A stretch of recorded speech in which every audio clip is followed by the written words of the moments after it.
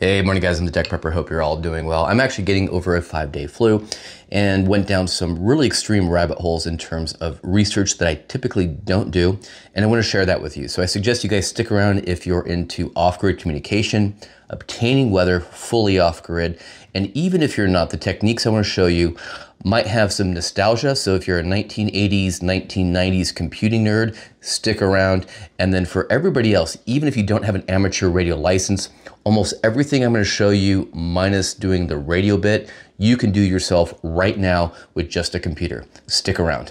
Now, the problem I'm trying to solve is fairly simple. I want to be able to go in the field, use my amateur radio and my computer and a simple antenna, and request weather information off-grid. What's interesting is that this is not too dissimilar. This off-grid requirement that we as off-grid amateur radio operators have, not too different than mariners at sea. And they have been using a technique for decades where they don't have access to the internet, but they have access to sending an email over the airwaves. And that's what we're going to explore.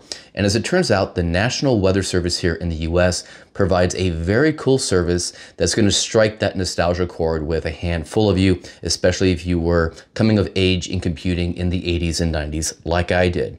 Now, the National Weather Service will actually, to this day in 2026, publish 5-day forecast weather information to something called an FTP server. This was a traditional way of being able to exchange and share files, upload and download files, and they are still maintaining the service to get today.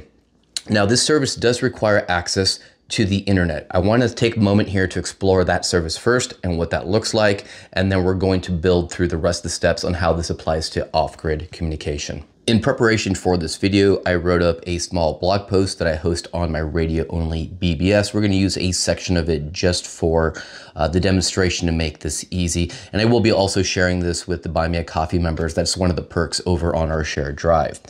So the way this is going to work, we're going to scroll down here to this little demo here. And like I said, the National Weather Service does support a FTP service. So in Windows or Linux, doesn't matter. What you want to do is use the FTP command. This is the FTP client application that we're going to be using to connect to the National Weather Service, or run by NOAA. And hopefully we don't take them down. It is a government site. And right now we are prompted with a very scary message saying this is a government system and it's trying to ask for a username. You want to use anonymous, and we'll type that in. And for authentication, you can put any bogus email address. I'll put foo@bar.com, and now we're logged in. You'll have a little terminal session here, and what they have done is they've structured the files or the products that they are hosting here similar to a traditional Linux or Windows directory structure. And the structure is fairly simple. You can see here that we're going to go into a directory called data. So I'm going to type in CD for change directory data. Then we're going to move into the directory for forecast. So we'll type in CD forecasts. And now I think I typed that wrong. It's CD forecasts. All right, now we're in that directory. And then next is changing into the state directory. And then finally, we want to change into the state of Arizona, my local state. Now, there's going to be a variety of files here that we'll have to decode on what they mean. But if you know which file you want, you can type in get as a command and the file. So I'm going to type in AZZ541. That's the forecast zone. We're going to unpack how to get that in a second. .text. And now it's going to download that file onto my system, and then we can disconnect from their server. And if we go ahead and take a look at that file, we can see here that we have forecast information for the Phoenix area for the next 5 days. But tomorrow, for example, Sunday, 43 will be the low and 70 will be the high. So anybody with a computer can do this, Windows, Linux, Mac, it doesn't matter. Now, this is where some pre-planning comes into account. There are these things called forecast zones. There are, I think, about 4,800 of them in the US, and they represent a geographic area where the forecast is actually maintained. And in my write-up here, I have a link to the public zones map on weather.gov. So we'll open a new tab, and what you want to do there is scroll down to your state. So I'm in Arizona, and Central, and they offer a PDF and a PNG image file. Now they're no longer maintaining these because it's too much work, and you can roughly see a crude map of your area here. And I believe I requested 541. And you want to make sure that you are using the full 3-digit zone code. So off to the right here, or the top right in Northeast Arizona, you can see there's 016. That is significant. So that the way these files are structured is you have a state level directory, two character code AZ. You go into that and you're going to have a list of files. You can even use the FTP service to do an LS listing to list those. And the file format is going to be 2 character state, AZ, the letter Z for zone, and then the 3-character zone number .txt. So pre-planning is required. You have to know that in advance when you go to request it. But again, stick around for that demo I want to show you at the end. I have made this completely nerd-free with my off-grid platform. The big question here is, Mr. Tech Prepper the man, you require the internet to do that? Yes, you do. So let's go back to our 1980s, 1990s time machine, where a lot of people did not have access to a lot of the services offered on the internet. The World Wide Web, the browsers that we're all used to today, services like FTP, but they had access to email. So some very clever software engineers and developers created something called FTPmail. And again, the National Weather Service may be one of the last organizations providing FTPmail. And what it is a bridge between the FTP server and email. We call those gateways or proxies, and really quite wonderful. So this is something else everybody can do today with their normal email accounts. You can craft a special message to nws.ftpmail.ops@noaa.gov.gov. Doesn't matter what you put in the subject line. I have something I like to put in just for my own records. And what's nice is you can quite literally cut and paste those FTP commands we entered by hand. And what will happen is when they receive this email from you, it will execute those commands and send you back that data. Now, it is important in the body that you do put open, but every other command you see below it are commands that we issued to change into those directories. And that's it. Then send that off, wait a few minutes, and you should now have a response from the National Weather Service over email with the forecast for your area.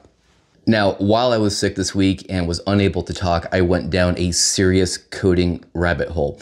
And I knew now that we can use the same technique of sending this via email using the Winlink global email system, and that's where the off-grid connection is available. I've done many videos where I've shown you guys being able to send email using my radio, my computer, and the Winlink system. So we would package, or we would curate our email message the same way, but just use over-the-air transport for that. So I didn't like all of these steps involved of having to create something like a field card for the to field, and then the body, and then trying to figure out where, which zone I was in, all of that good stuff.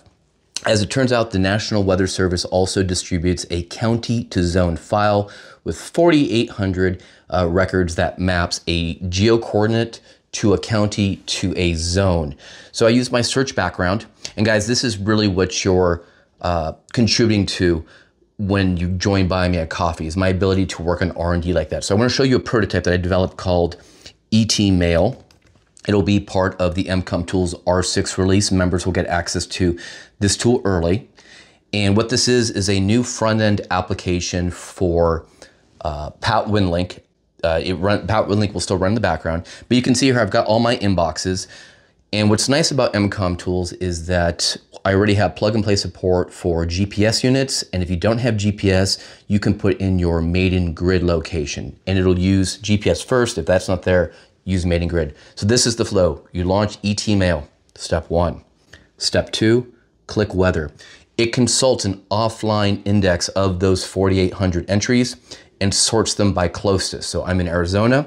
We can see that the closest forecast zone for me in Arizona is in Maricopa County, my county, and then the area is Cave Creek, New River. Zone is 541. Just hit request. No nerd stuff. You didn't have to look up any maps. This is all done 100% offline.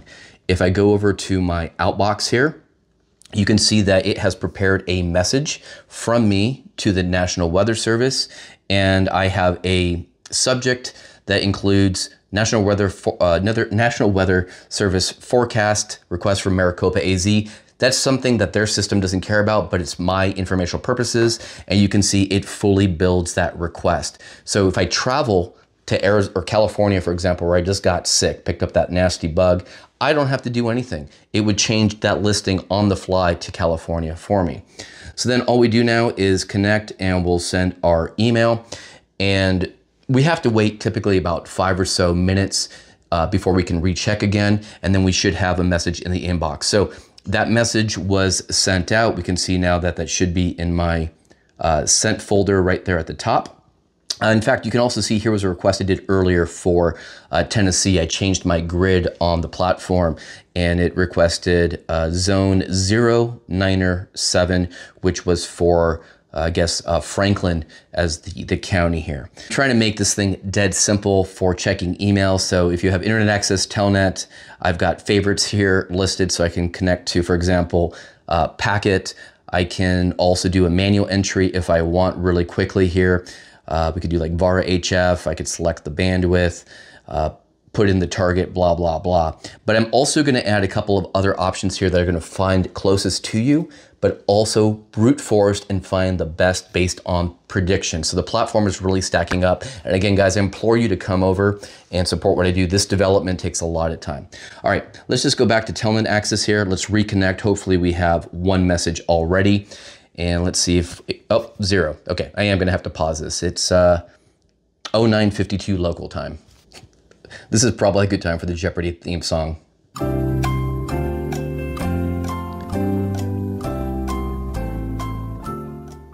Okay, so I waited about a minute. Let's connect one more time and see what happens here. Hopefully we get one message back, and we do have one message. We'll go to mail inbox here, and you can see, oh, I've got a message from VE6MMM, cool. And now we can see we've got that same file that we had manually done earlier, fetched via FTP, but now we have it for, have it received straight over email. So guys, this is the stuff I'm working on. We're using old tech that still has value. I'm trying to modernize it with offline data sets and just using my background in developing web content management systems, search systems for the last 15, 20 years or so.